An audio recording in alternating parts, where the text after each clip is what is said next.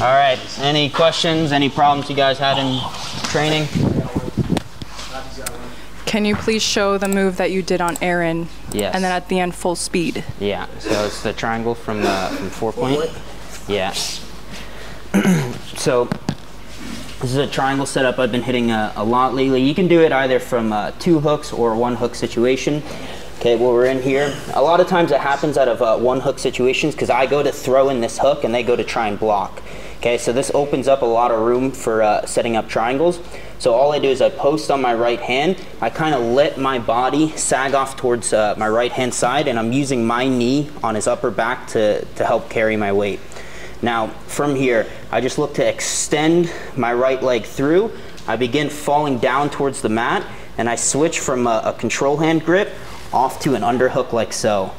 Now from here, I'll just commit all the way down towards the mat, and then from here it's fairly easy to start locking up a full figure 4.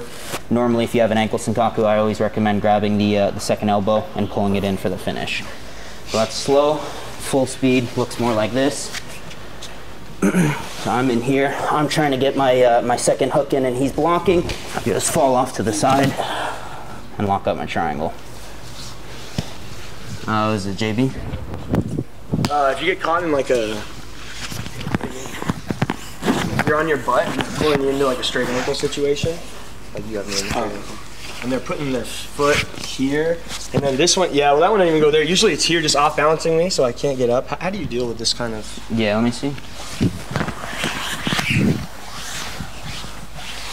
So he's in here and he's posting in this. Yeah, and I just can't seem to get up, or if I do get up, he's off balancing me so well and keeping me so far away. With yeah, that, so initially I want to peel this out. It's super hard to just get up with this foot still in. So normally I like to kind of reach underneath and grab my own shin, and then I'll peel it, and at the same time as I peel it, I'm building up to my knee.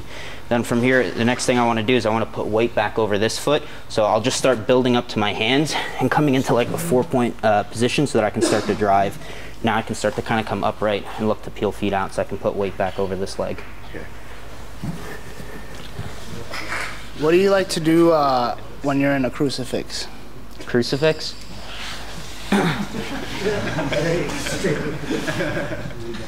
Top leg, bottom leg.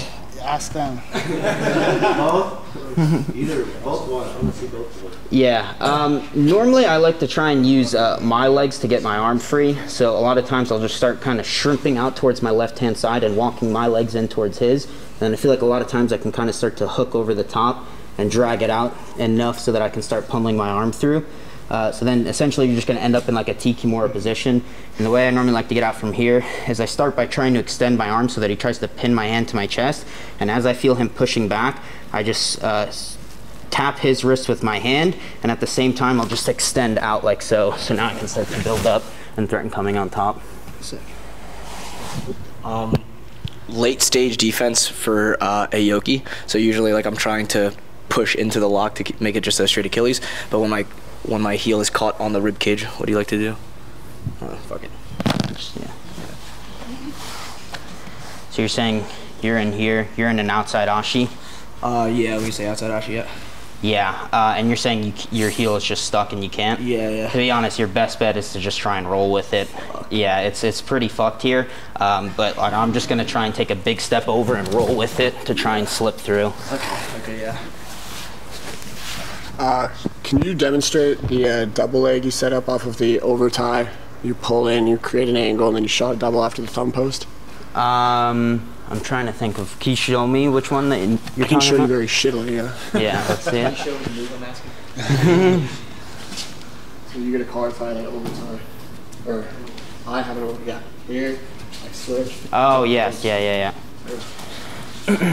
So it'll be right versus right, you take, yeah. Okay. So yeah, so a lot of times when I'm looking to shoot doubles, okay, I'm always going to be circling away from the rear leg. Okay, if I try and thumb post here, he has a staggered stance, so it's going to be hard to get both legs collected. So whenever I'm looking to shoot doubles, I'm always circling away. So I'm going to look to take an outside step. Okay, as I take an outside step, I'm just going to look to switch collar ties. So outside step, I switch collar ties and I continue circling so he's in a square stance. Then from here, as I get a pullback reaction from the snap, I just look to thumb post this arm up and I can start shooting into my doubles.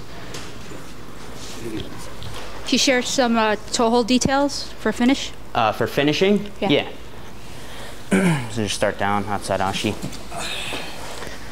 Yeah, so number one, okay, obviously you always want to be gripping down at the end of the toes.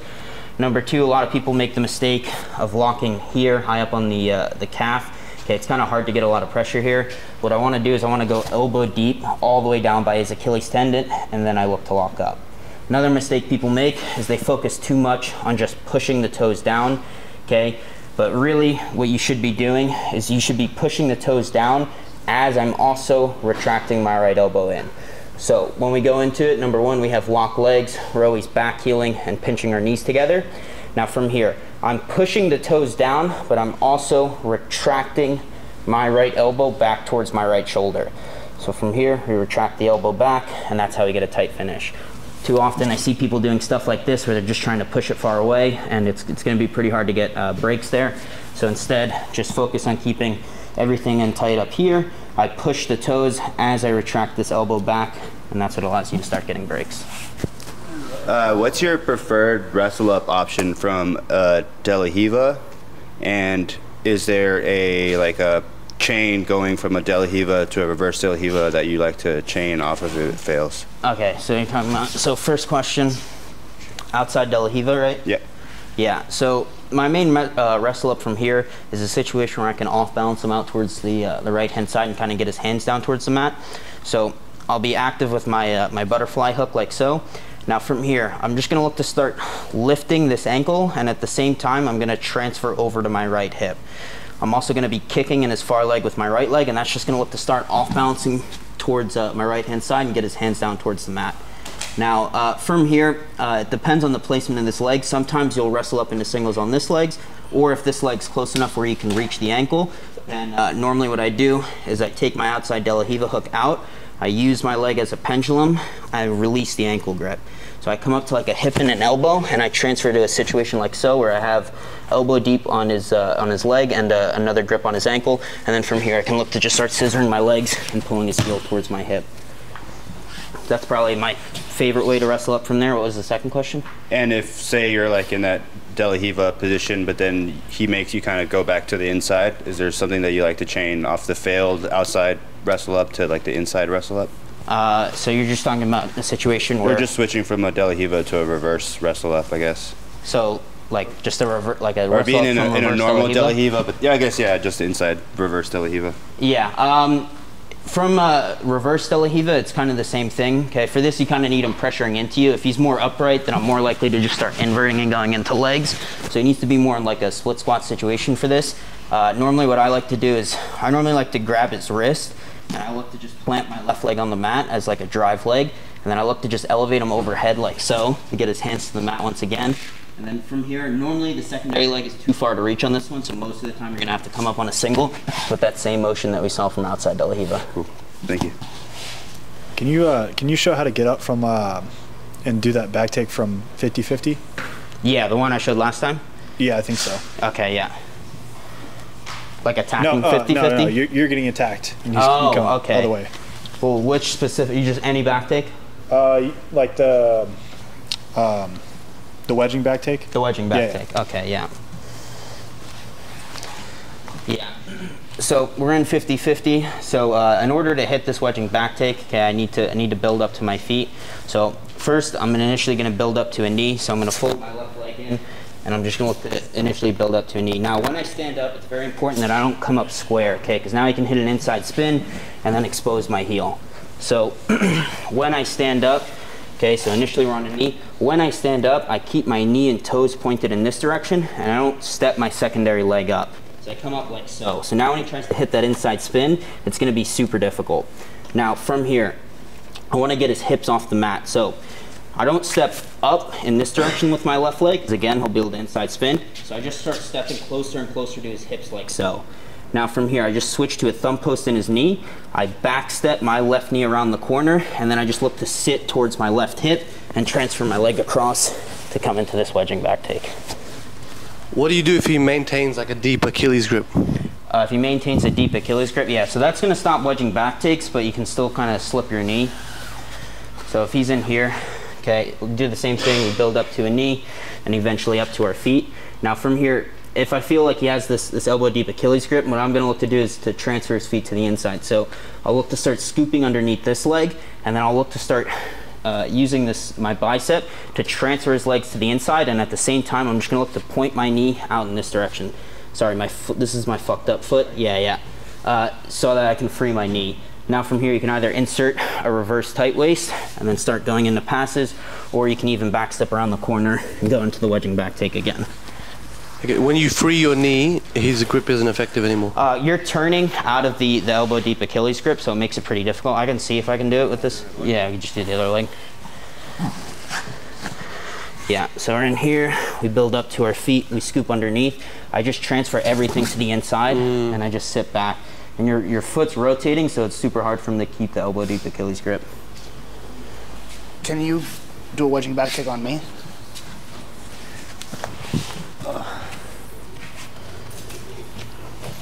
So people messing with this foot, sometimes, are you alright? Yeah, okay. Sometimes they pass it across their lap. And Just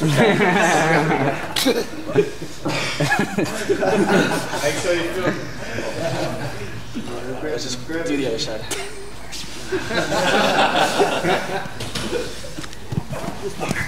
Yeah, people reaching for this foot and either like straightening it out and like keeping it against the chest, or actually sometimes passing it across and end up like here. Yeah. So to be honest with you, if they pass it fully across, like you're pretty fucked. Like you're not going to be able to take the back from that situation. But you can just lay on your back. So we're in like the wedging back take position. Yeah. So we're in here. So you're saying that they start to scoop. Yeah, scoop that leg. They don't let me like wedge my legs, lift their upper back by controlling that leg. Yeah, so if they pass it all the way across, like the chances of you taking the back are pretty slim here. Normally I like to kind of disengage my legs. So I like to thumb post and clear this leg and then threaten sitting up into like passing situations. Now this is going to kind of end up in a scramble because obviously he's not just going to let me climb on top, but it's better than just getting your legs entered. Now, if we're in here and he just has like a scoop grip and it's not passed across, I still feel like I can kind of go for the wedging back take. So from here, I'll just look to start extending this leg and lifting his hips off the mat slightly. Now from here, I just grab his hip and then I just start leaning out towards my right hand side. Now most of the time what's gonna happen, because since he has the scoop grip, I have to exaggerate my turn towards the right, is he's gonna hop across. Okay, normally with wedging back takes, when he doesn't have this, I can pull this knee to my chest and that lifts his hips way closer to me. But when I can't bring this knee to my chest, I have to exaggerate my turn out in this direction, so he's gonna look to hop across, and then I start coming into like this octopus guard reach around grip. Then from here, I normally like to start heisting up to my knee and bringing it out like so. From here, it kind of depends what he does. If he sits to this hip, I just re-roll through and reattempt the wedging back take. If he stays on his knees, I just look to extend this leg through and then turn my heel in as I start sitting down, and then I can start hooking into this leg, elevating him back, and then switching off into crossbody ride. Okay, sick. So I'm playing from K-guard, and I guess it's a backside 50-50 heel hook, I don't know names. But I'm having a hard time keeping the knee on the mat.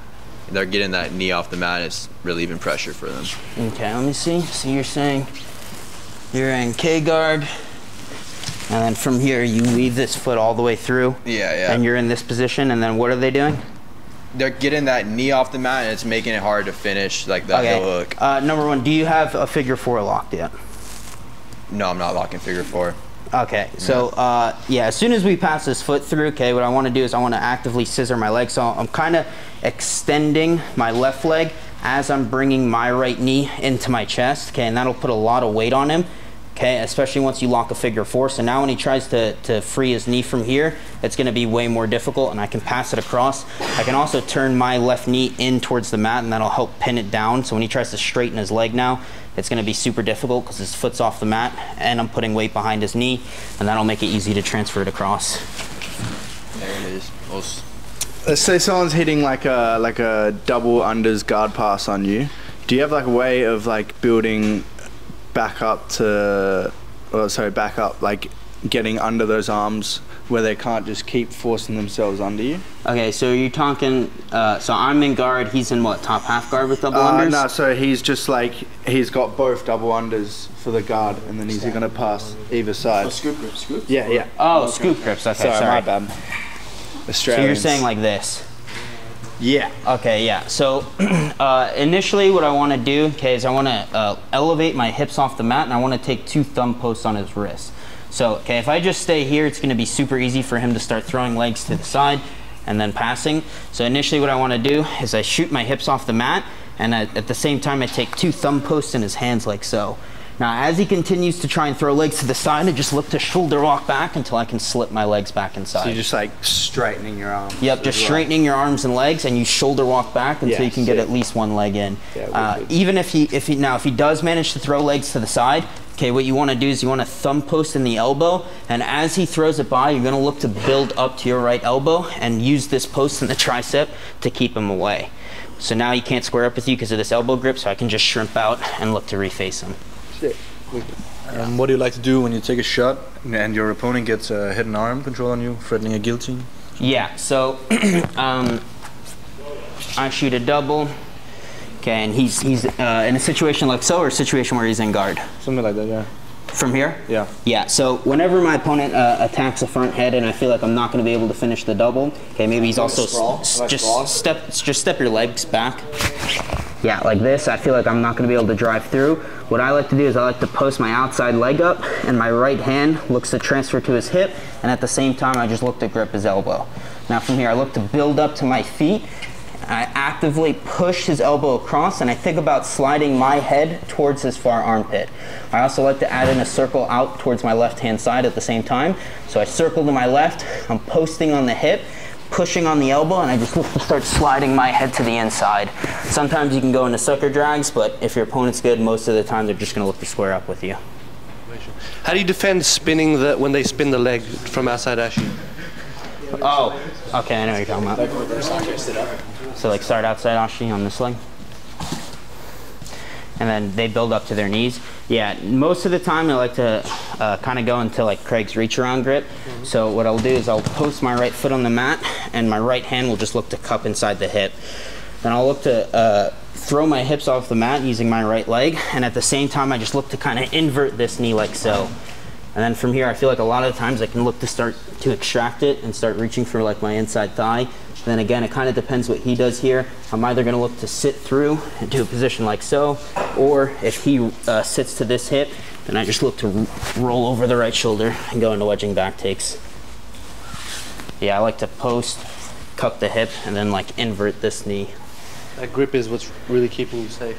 Yeah. So yeah, they go to spin the leg. I post my right foot on the mat, right hand cups inside his hip. I drive off my right foot, and I just look to invert this knee through. Then from here I can start reaching for my own hamstring. If he just stays here, I sit back down to the mat, or if he sits to his hip, which a lot of people do, I just kind of re-roll through and we're in that wedging back take situation. Damien, do you think that is like stronger than the... You don't think so? Or what happens when people do this to you? Well, this works when I don't control the Achilles. Like if I don't have if you have an overhook, then you'll get a dig. If they have an elbow deep Achilles grip and they're not fishing for the heel, it's going to be difficult. But in order for him to spin the leg, he has to release the elbow deep Achilles grip. Like if he wants to spin across ashi, he has to release the elbow deep Achilles grip. Do you have any good follow-ups to stop that?